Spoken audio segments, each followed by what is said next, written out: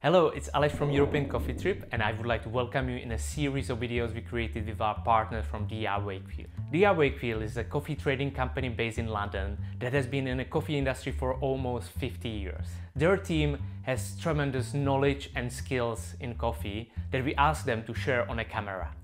In this video, Diana goes through a process of evaluating coffee samples during the coffee cupping.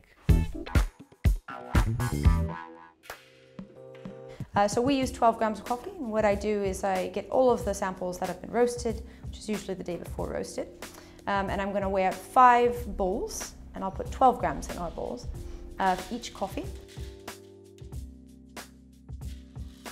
And I want to make the cupping blind, so I remove all the trays so that the coffees can't be seen. After I weigh the coffee out, I'll grind all the coffee.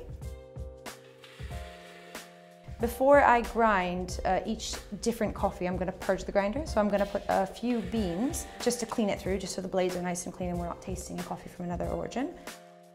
I'll then add hot water to the bowls with a timer. So I'll start the timer, and that hot water is essentially just off boiling. It's around 94 degrees. And I go all the way around the table as efficiently as possible and let that coffee then brew. And once that first bowl hits 4 minutes, which my timer is running, I know that that is time for me to then do something called breaking. So once 4 minutes hits, I come back with a spoon, and I'm going to push the grinds down and forward 3 times, trying to make sure that I'm doing it at 4 minutes per bowls. And what that's doing is that's obviously agitating the coffee, but it's also allowing the aromas to be released because they're basically trapped under that crust. After I do that, I'm going to clear the bowl all the way around the table.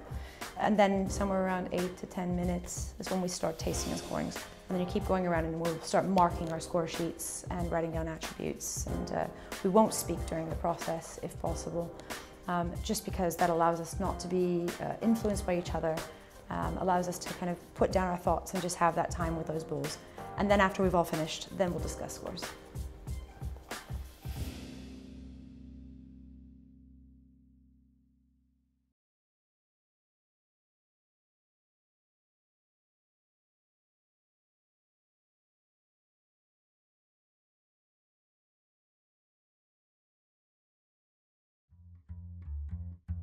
We hope that you enjoyed this video. If you would like to learn more about DRWakefield and their projects, so check out their website, drwakefield.com, and don't forget to subscribe this YouTube channel, and I would like to thank you for watching and see you in the next video. Bye bye.